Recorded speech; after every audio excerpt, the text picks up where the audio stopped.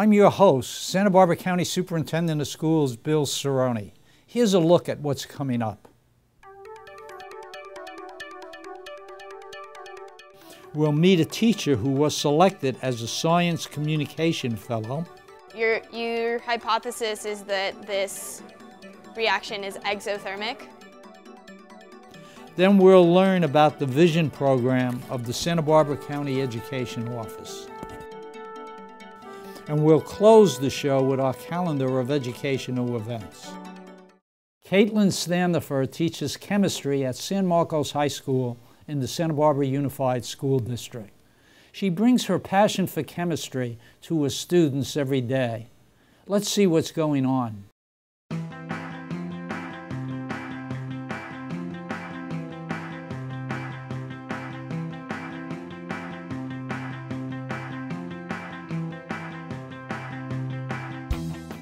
My name is Katelyn Standerfer. I am a chemistry teacher at San Marcos High School, and this is my 4th year here. All through high school and into college, I knew I wanted to research marine science, and I went into UCSB as an aquatic biology major. And as I went through the major, I spent a lot of time doing lab research, and I realized that that wasn't really what I was passionate about, the actual lab research aspect of it. Once I decided I wanted to become a teacher, I decided to get a master's in education, so I continued to study at UCSB, and I got my master's in education as well as my teaching credential in biology there, and then later added a credential in chemistry. I started at San Marcos right out of grad school teaching chemistry, so I've been teaching chemistry the whole time. It's been great. I did my student teaching here, and so that's how I kind of got my foot in the door. Chemistry would be one of my favorite classes because we get to interact with each other and do lots of labs. I like science because there's a lot of labs and experiments that are really fun, and I get to work with my classmates to figure out things I've never learned.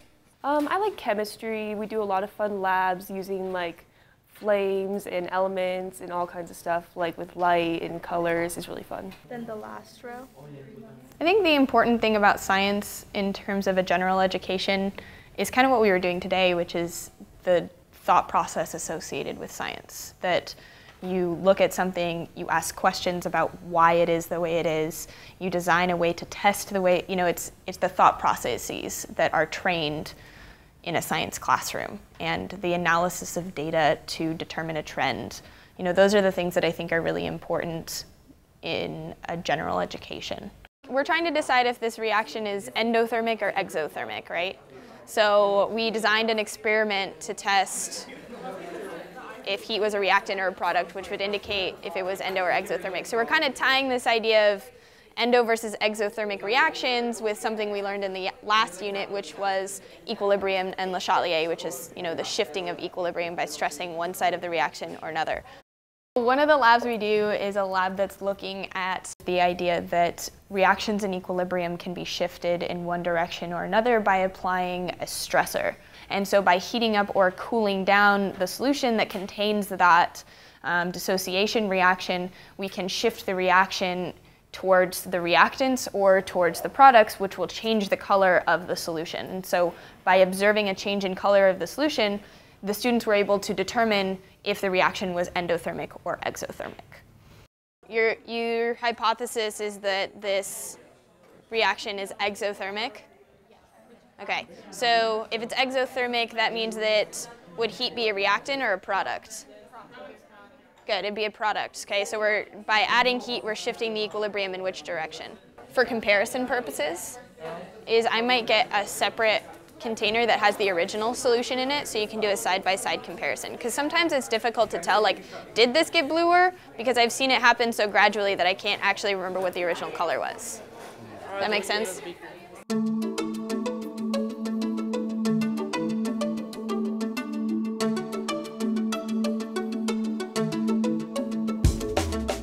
So we are starting our new unit today.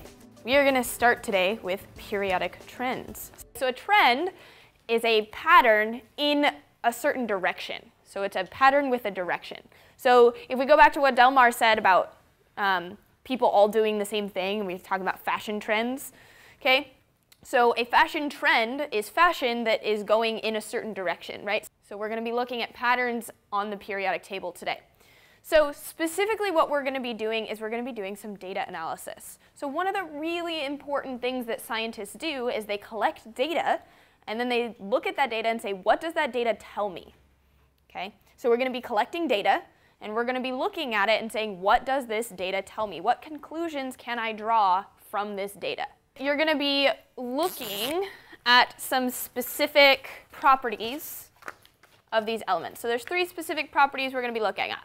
The first property we're going to be looking at is atomic radius. So today's process was more about data collection and data analysis and asking them to look at the data that they collected and then make further predictions. And the nice thing about today's activity is that it really relates to what scientists do, where they collected a lot of data and they use that to make further predictions about what they think is going to happen. And it's really nice because the data that they were collecting provides really clear trends. You're going to be looking at some specific elements on the periodic table, and those elements are here on this table right here. We're going to be looking at what happens as we move across the periodic table with these 3 things. What happens to the atomic radius, what happens to the electronegativity, what happens to ionization energy. And then we're going to be looking at what happens as we move top to bottom down the periodic table. So technology in the classroom has definitely been a challenge, not because I don't want to use technology, but it's the proper use of technology. Any high schooler can tell you that they're addicted to their phones, and so trying to figure out how to use technology in a way that's effective and not distracting has been a challenge. I found that you know, the activity we did today, they probably could have done that on their phones, but I decided to use the Chromebooks instead because when they're on their phones, Instagram and Snapchat and text messaging are only, you know, a click away. And so by putting it on the Chromebooks instead, you know, they have the opportunity to put their phones away and focus on what we're doing. And so, you know, it's things like that where I think there's just a little bit more attention to detail that makes a big difference. You know, one of the other things we've been talking about as well is good sources of information. You know, what is a good source of information? Where do you get your information? Is it a valid source? And so providing them with good sources of information I think is really helpful. Instead of just Googling it, you say, here is a good source. And I think that's been really helpful as well. Right there, good, atomic radius. So 145 PM. You know what that P stands for? No. So P stands for pico, so picometers. And a picometer is 1 × 10⁻12 meters. So 145 picometers would be 0.00.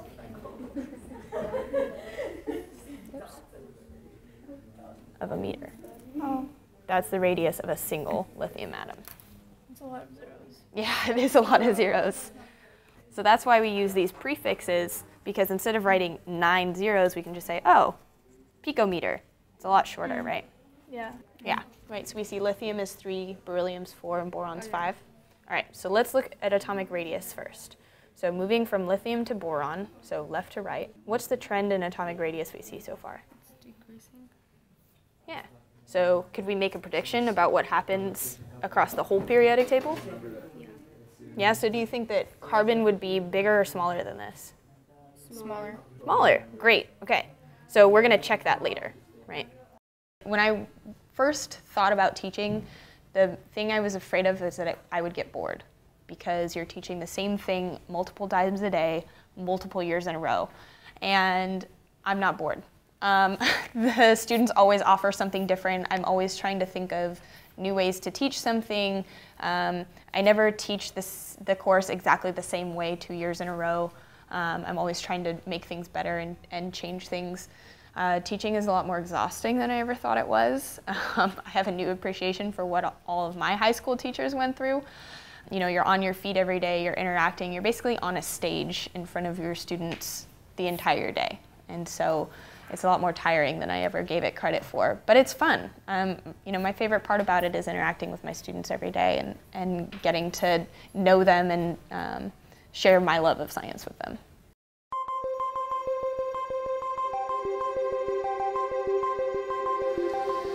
think you almost walked me through the rock cycle. Got it. I think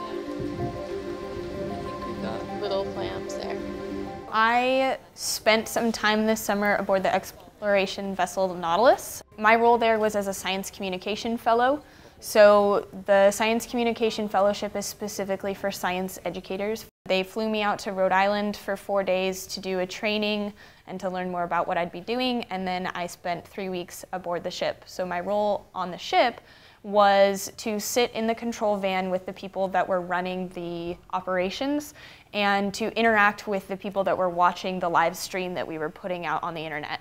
And so they could type in questions, and then I would pose those questions to the people in the control van and facilitate those conversations so that people at home knew what we were doing, and they could feel like they were part of the exploration experience. I've always had a really sincere interest in ocean research, and being in the classroom every day, I've kind of gotten away from that, but it really brought me back to what got me into science in the first place and really got me excited again about research and bringing that research into the classroom. And just being out on the ocean off the coast of my home city was really, really cool. Up there, like 4 centimeters, maybe. Oh. What is the Could be diameter like 6, of 7. slip? So alien. So let's look at carbon and silicon. So what do we see happen to the atomic radius as we move down? It increases. Yeah, so we may want to revise that a little bit. So every time we do a lesson in the class, I try and bring it back to, okay, so what does this have to do with the real world? And this one lent itself really nicely to that because, I was doing data collection over the summer. I was involved in that. I saw it firsthand. But every lab that we do, everything that we learn has a story behind it. There's someone who discovered it, or someone that started that process, and so it's history as well as science. And so one of the things that I try and do is talk about my own personal experiences with what we're doing, and I think that helps the students relate to the concept that we're learning, because sometimes chemistry can be a little bit dry, and so bringing in those real life experiences really helps to bring the subject matter to life. At the beginning of the class, I kind of talked about the importance of data collection, right? So one of the things I did this summer is I was on a research vessel, and we were doing a lot of data collection. And we were actually out off the Channel Islands, right outside of Santa Barbara. And one of the things that we were collecting data about was coral data. Because believe it or not, there are corals off of our coast out here. Yeah, corals can live in cold water too. And what we were looking at was the health of those corals. Because as you guys may have heard in the news, our oceans are changing. They're becoming more acidic. They're getting warmer. And the Pacific Ocean is naturally more acidic than the Atlantic Ocean. And so what we were looking at is we were collecting data, and there had been data that had been collected a few years ago, and we were going back to those same sites to collect data again to see if the health of that coral had changed, because it allows us to make predictions.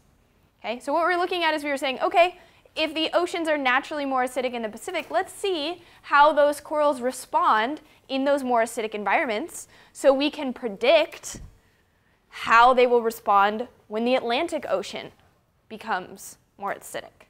Okay, so that's real life science. That's what we do. We collect data, and we use that data to make predictions. Okay, now, how many of you had data that was inconclusive to make a prediction at some point during the lab today? Yeah, do you think that happens in real science? Totally. So what did you have to do before you could make a prediction? Get more data. You had to get more data, okay? So the project that I was working on this summer is in the middle of that data collection phase. We don't know. We can't make conclusions yet because we don't have enough data. Because sometimes data collection takes time, right? You need to see how those corals change over time, which means you need to take multiple measurements over years and years and years. Okay? So when you see scientific research that's published, that's often the result of years of data collection, right? It's not like some scientist came in and was like, I see this happen once, therefore it must be true. It takes a long time. It's a long process, okay? So data collection, data analysis is one of the most important aspects of science. My hope for my students is that they become scientifically literate citizens. I think science is going to play a really big role in political policy moving forward over their lifetime, and I want them to be able to decipher what's true science and what's not. And so just to be able to look at a paper, scientific research and say, this didn't have a control group, or there weren't enough trials, and to be able to decipher that and make decisions based on it.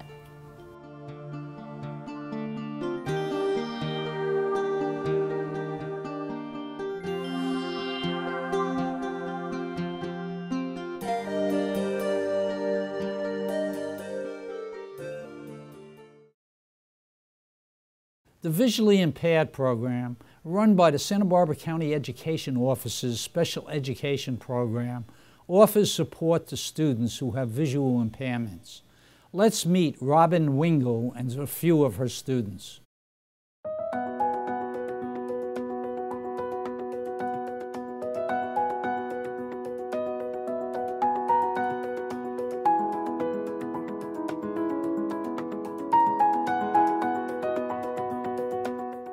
My name is Robin Wingell. I'm a teacher of students with visual impairments for Santa Barbara County Education Office. Under the special ed umbrella that services students with visual impairments from blindness to a more mild visual impairment, ages birth to 22. We offer Braille services, orientation and mobility services. We provide adaptations so that students can access their academic materials and curriculum if they aren't able to see the material. What does it mean to write justify? What does that mean? To put your name on your right side of the paper. Only your name? And your date and your title and stuff. Mm-hmm. So anything could be right justified. It just means we want to move it to the right side of the paper. What does left justify mean? Move it to the left of the paper. That's right. A lot of what I do is work with Braille students. That takes up probably the majority of my time on my caseload. I teach students how to read and write Braille, how I adapt curriculum materials for students. We do a lot of technology.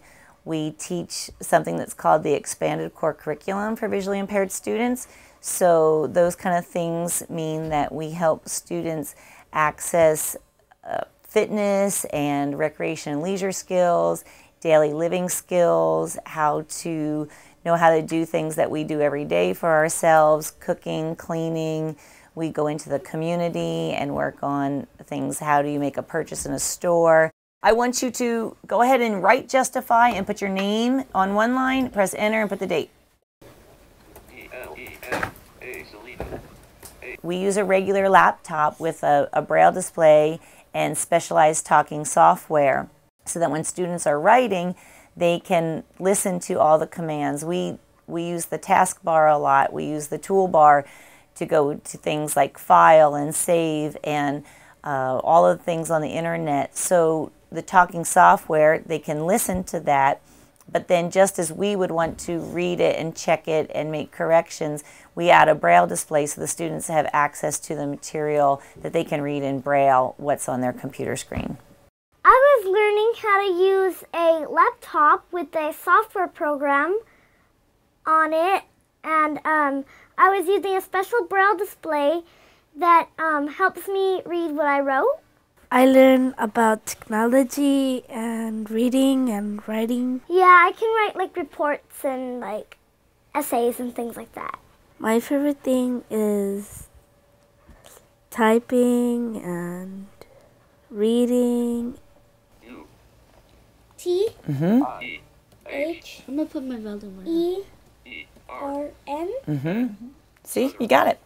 We use note takers, and the one that we have is called a Braille note.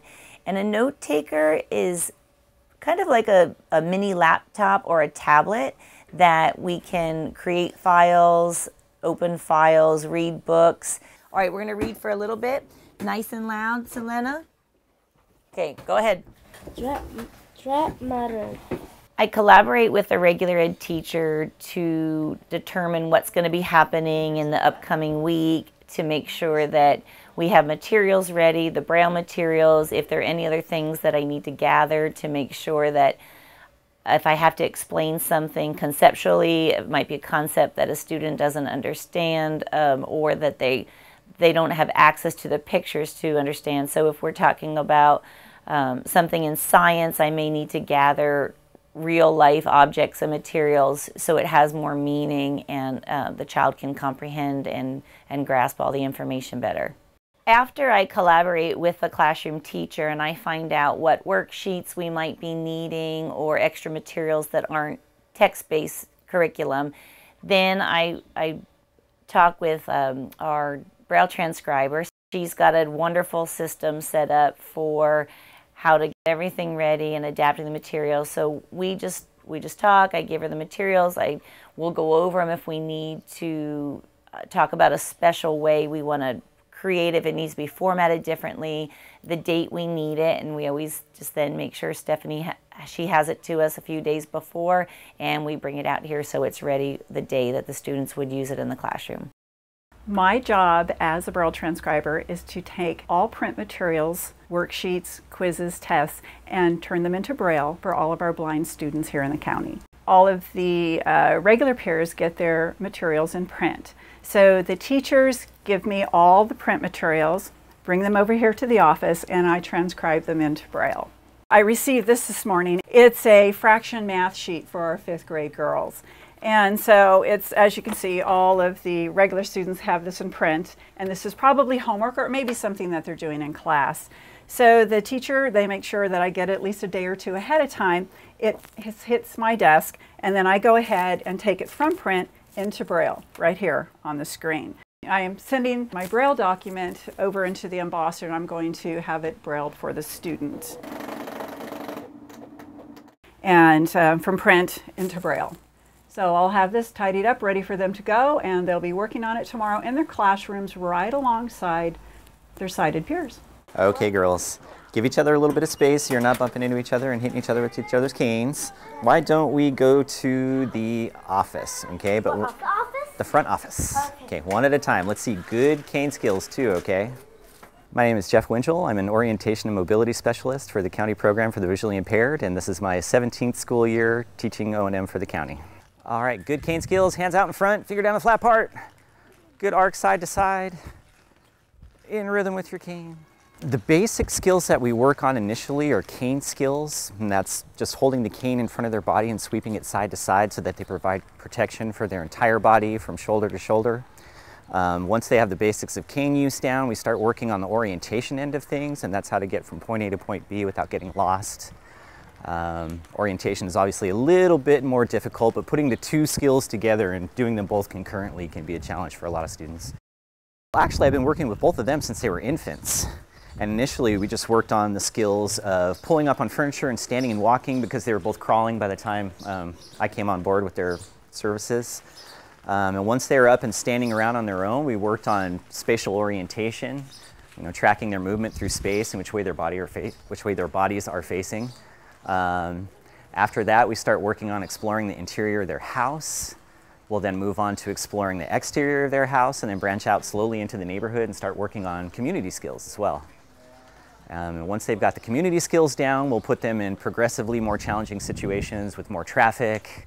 We'll start going to businesses and services and start dealing with interacting with the community. And then our final step in the curriculum is to work on technology.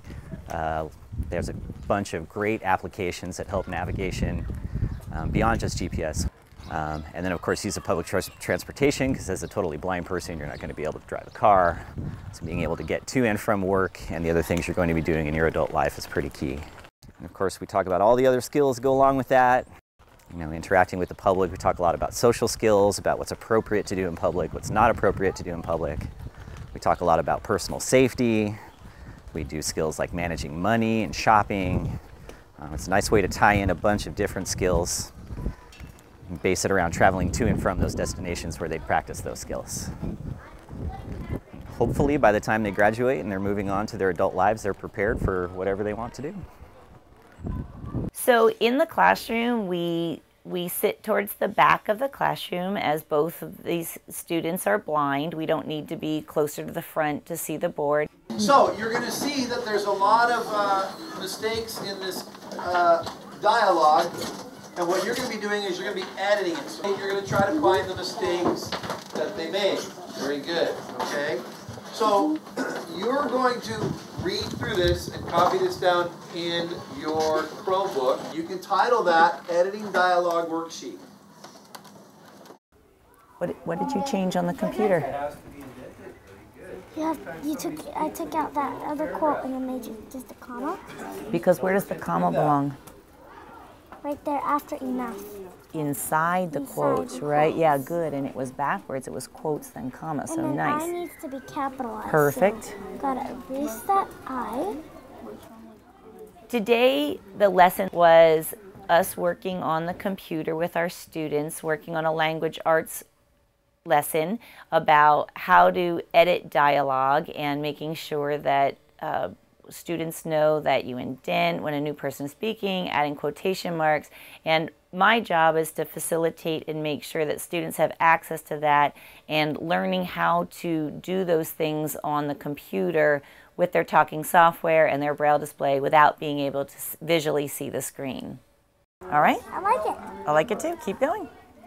I love knowing that what we do makes a big impact on students and watching them be able to grow and develop and learn how to do things and be independent and successful, and to show other people and for the students themselves to know, even though I have a visual impairment, I can still do all these things, and I can do things that everybody else can do, even if maybe I have to do it in a slightly different way. I am capable and I am strong and I can be independent and successful.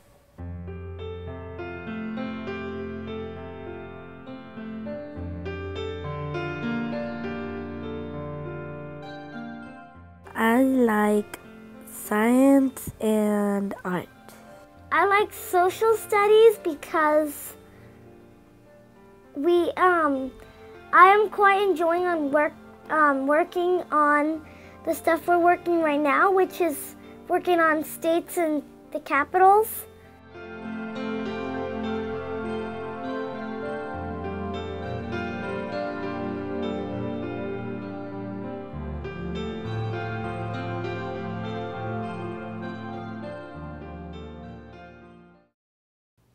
We hope you have enjoyed this program. We'll close now with our calendar of educational events.